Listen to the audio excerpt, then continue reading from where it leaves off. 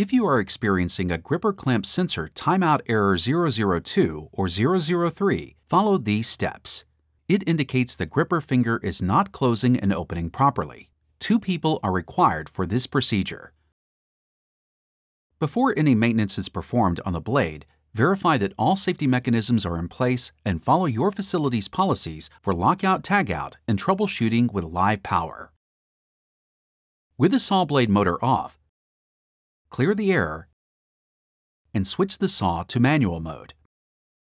The first step is to ensure the gripper clamp arm, sometimes called gripper finger, opens and closes smoothly. Make sure personnel are clear of the gripper and press the clamp status indicator on the blade home screen. This will open the clamp menu. From there, press the gripper clamp, gripper unclamp button to open or close the gripper. Verify that the gripper clamp arm is opening and closing smoothly. If it is not, remove obstructions and clean the gripper finger.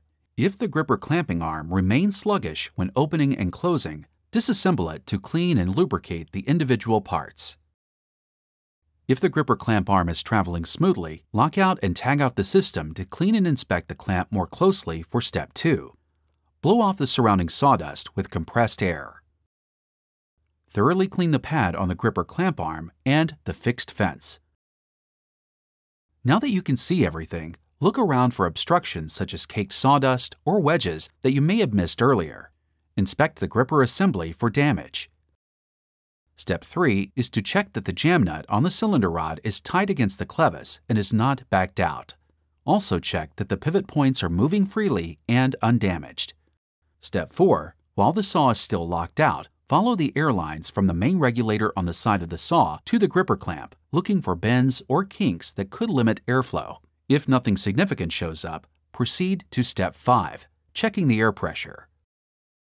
Remove the lockout-tagout mechanisms for this step and power up the saw. The main regulator, located on the side of the saw, should read 110 psi anytime it's on. If there are no physical reasons for the error, the sensor location probably needs to be adjusted. Keep the saw powered up for Step 6, but continue to take precautions while troubleshooting with a powered machine. The gripper clamp only has one clamp sensor, which indicates when the gripper is unclamped. To adjust it, make sure the saw blade motor is off. Open the detailed diagnostic screen on the HMI. The blue and orange squares on the clamp tab on the bottom half of the screen indicate what the gripper clamp sensor is reading. The gripper clamp sensor is mounted to the gripper cylinder. To access the cylinder from the hinged guard door on the end of the in-feed rail, move the gripper to its maximum position. Unclamp the gripper. A second person can watch the light on the gripper clamp sensor itself. It should light up and stay lit when the gripper is unclamped. Loosen the screw that holds the sensor, then move the sensor back and forth until the light comes on. There is a region or area of the cylinder rod where the light stays on.